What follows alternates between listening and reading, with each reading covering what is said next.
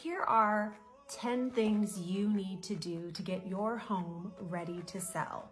Number 1, you need to disassociate yourself from your house. You now need to start thinking like a buyer instead of the homeowner and the lover of this home for the past 10, 20, however many years. The easiest way to put that buyer cap on is to actually go look at other properties that are currently on the market and see what you notice when you walk in. These are the same things someone's going to walk in and notice when they come to your house. Number 2, create curb appeal. Buyers may not even get out of the car if your curb appeal isn't on point. Believe me, I've had clients do that before. Make sure that you mow the lawn, pull the weeds, paint where paint has faded if necessary, and definitely add a wreath or some kind of ornament to the front door that says, "Welcome, come into this home." Number 3, declutter and depersonalize.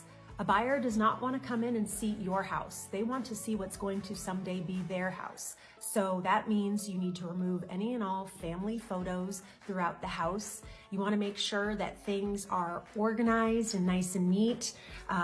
Again, making sure that even inside cabinets, that cups and bowls and plates are stacked neatly. Anything that you can do to make your home look like a model home is what you want to do to attract the most buyers and offers possible on your property. Number 4, consider renting a storage unit.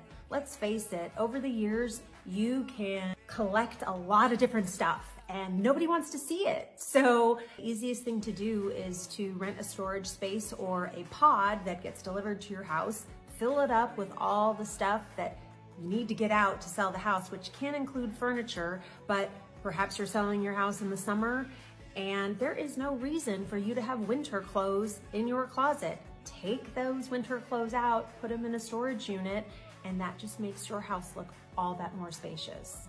Number 5, remove and replace all your favorite items.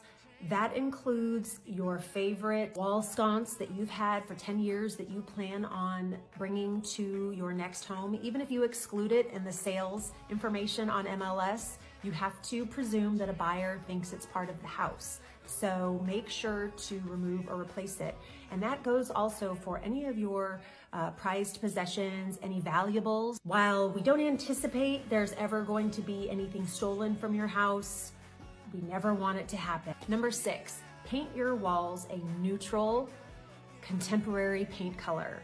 I understand that you love your teal green bathroom, but a majority of buyers would prefer a very neutral toned paint in their bathroom or throughout the house. Again, a neutral contemporary paint color will go a long way and get you thousands more on your final sales price. Number 7, make minor repairs to your home. This includes fixing any leaky faucets, perhaps a window has been broken, and not only will the buyer appreciate this and you will get more money for making these types of repairs, but you actually get to enjoy it for a little bit of time too. Number 8, don't just clean your house, make it shine. We're talking scrubbing the floors, vacuuming the carpet daily, dusting in the corners, cracks, crevices, nooks, and crannies any day and every day. Cleaning the windows inside and out. These are all the things that are going to make your house sparkle and shine and ultimately sell for thousands more. Number 9, create a list of all the updates and upgrades you've made to the house. This is incredibly important to a buyer so they know how new or old the water heater is, for example, or if you have surround sound in the family room, or perhaps you've remodeled the bathroom.